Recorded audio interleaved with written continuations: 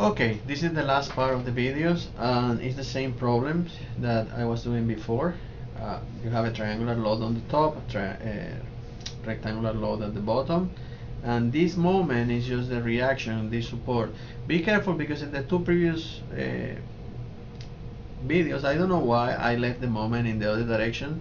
The moment goes in this direction, otherwise it doesn't make sense. At the end it wouldn't close in zero, the diagram. So this is just a sign error that it happened in the previous video, so be careful with that. Okay, now we have this, and we try sections and we try integrals. Now we're gonna do the same problem by areas. After defining the discontinuity zones, which in this case is only one, and knowing this is the shear and this is the moment, now comes the method of the areas. Remember, this is keep and this is keep fit, and this is the zero because it's the baseline. We start at this point. Do you have any concentrated shear force at this point? No. Then it starts in zero. Now what is the total area? The total area is going to be this area minus this area plus this area. That's going to be. So what is the total area in the triangle? The total area in the triangle is 4 times 15 divided by 2, and it's negative. This is the area of the triangle plus the area of this rectangle, like that, which is 2 times 15. This is 30, this is 30, the total is going to be 0. That means that for the shear, we're going to start in 0 and we're going to end in 0. Now, one more time, here, it is important that you do a summation point to point of the beginning and the end of the loads. So if you work with this load at the beginning, you're going to have positive 2 from the rectangular load and 0 from the triangular distributed load. That means that your load at the beginning, the total load coming from the superimposed load or superposition of both loads, here is going to be positive 2. Positive 2 is here, positive 2. Now at the other end, the total load from the triangle is negative 4.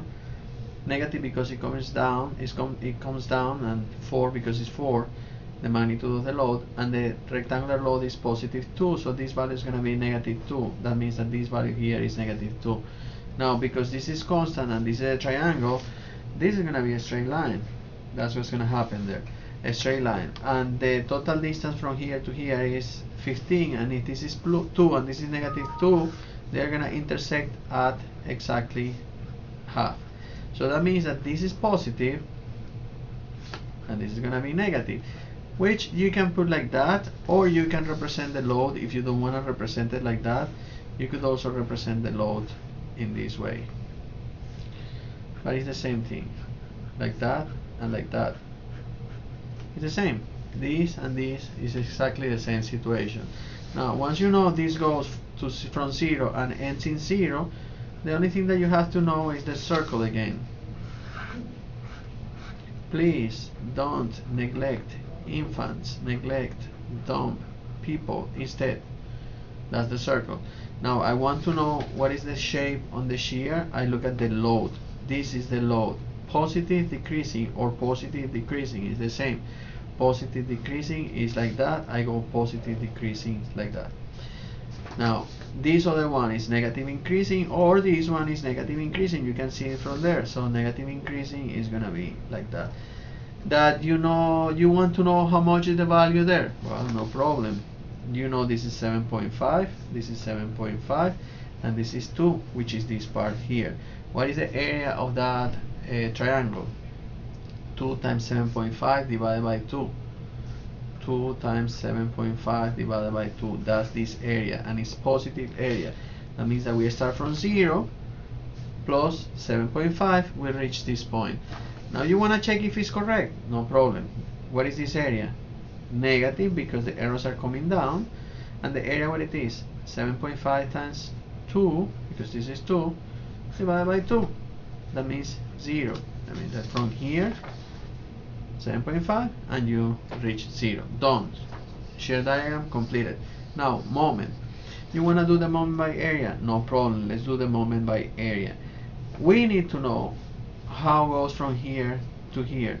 I know that I have this moment 75 here, but I don't even want to use that moment for the time being. I want to work with the area.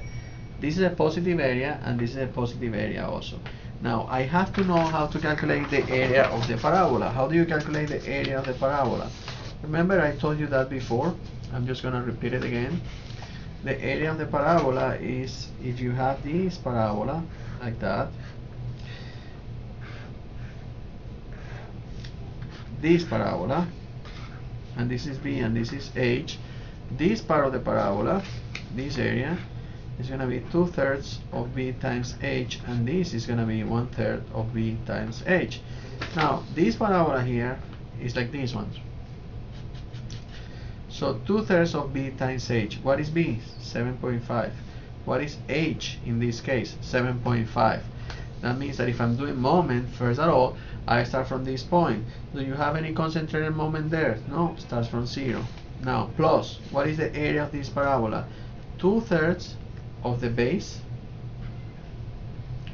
times the height, which in this case coincide and it's the same value, but remember this is B and this is H, and that comes from this. When we do that multiplication, you have 7.5 times 7.5 times 2 divided by 3, 37.5. That's the value for that parabola, 37.5. So this value here should be 37.5. And this is how? This is positive because it's positive, it's plotted above the axis, and is increasing because the height is increasing. Positive increasing is like this. That means that from this point, I'm gonna go to that point in that way. Remember this value we just calculated, and it was 37.5. Now once I'm here in this value, I have to add this other area here. What is this other area? Well, it's the same area, but it's flipped to the other side. Now I say 37.5 plus this other area, but remember now the area is like that, but it's the same area. This is 7.5, this is 7.5, 2/3 of base, 7.5 times height, 7.5, and that's 37.5 also, plus 37.5 is 75.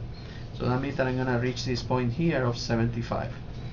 Now this shape is positive because it's plotted above the axis, and is decreasing because the height of the curve is getting smaller. Positive decreasing is like that. That means that from this point I'm gonna reach 75 in that way, like that. Once I reach this point, remember you go here to this convention, and this is the same convention that we have. We say that remember this is going to be positive, this is going to be negative, and in this case I find this moment, and that moment is negative. I have a positive value of 75 and I find a negative value of 75. That means that the moment is going to jump back to 0 and it's going to end as it should. This is the easiest way of going if you know how to use the method of the areas. This completes the series of videos for this problem. I hope that you enjoyed. Remember in the two previous videos this value was inverted. That was just an error sign, but it didn't affect the final result, so the final result is correct. I hope that you enjoy it. See you next time. Keep watching videos, and if you want another one, I don't know, I did this for one student that asked me. You can ask me if I think that is important for you. I will record a video regarding that. Have a nice day.